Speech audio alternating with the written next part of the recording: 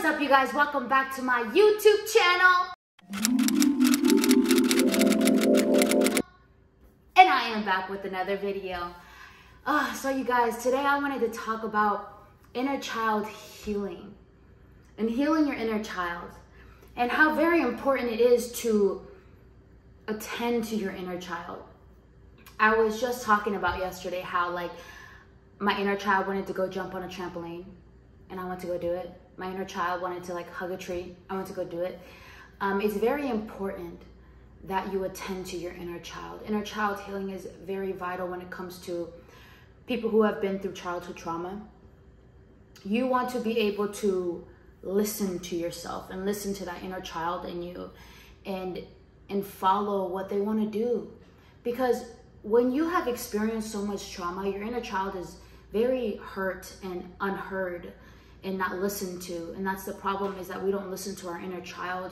We tend to have this built up anger, this built up resentment because of our childhood trauma. Instead, we can heal those parts of ourselves who wants to be heard and listen to ourselves. We are the only people who can actually fix and heal our inner child. Can nobody else do that? Other people can be there for you, love you, attend to you, but your inner child is inner work. And sometimes you gotta listen to it. Sometimes your inner child wants to go sit at the beach, run around with those shoes on.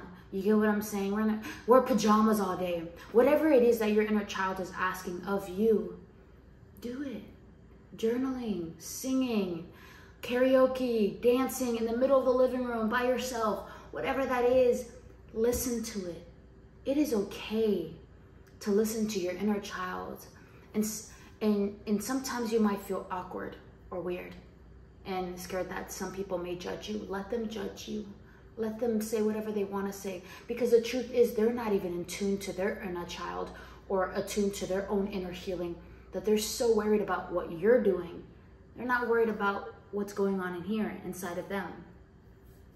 And I think that's one thing that I wanted to talk about also for myself, because I used to be so scared, oh my God, what are other people going to think when they're looking at me and I'm doing this silly stuff? Be silly. Let people judge you.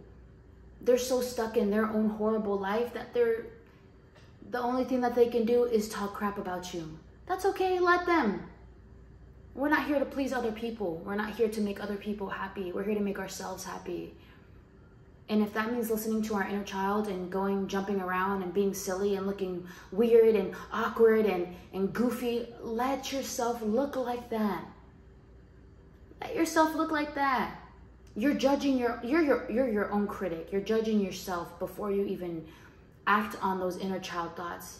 Sometimes being yourself and being your inner child is what you need. It's the vital healing that you're needing. Sometimes you got to go for a run. Sometimes you want to go work out, be funny, whatever you got to do. Play board games. Inner childs play board games, card games, whatever it is. Making faces, saying silly things, talking in a baby talk. However that coordinates or resonates with you on your inner child healing work, write it down. Listen to yourself. Sometimes your inner child wants a hug. Sometimes you got to hug yourself. Sometimes you got to just hold yourself. And that's what your inner child needs. Sometimes you just got to vent to yourself. Talk to yourself in the mirror. Yeah, it's awkward. Yeah, it's weird. And yeah, a lot of people say other things.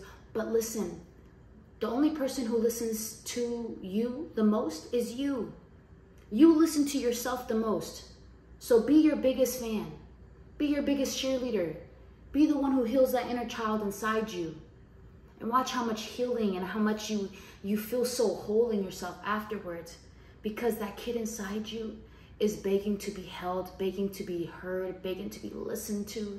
So listen to that child in you. She or he or they deserve it. Anyways, you guys, that's the video that I wanted to just bring up, because it really was sitting on my chest heavy. How can I tell my followers it's okay to listen to that inner child? How can I tell my followers to listen to their inner baby or inner child and go do childish stuff sometimes? You know what I'm saying? Go to a trampoline park and go have some fun. Disney park, whatever you gotta do. Go live your inner child dreams out, because you deserve it. You've been through enough as a kid. It's time you go heal that little girl inside you or that little boy. However you feel, That inner child deserves healing. Anyways, you guys, I will see you in another video on Sunday. Peace.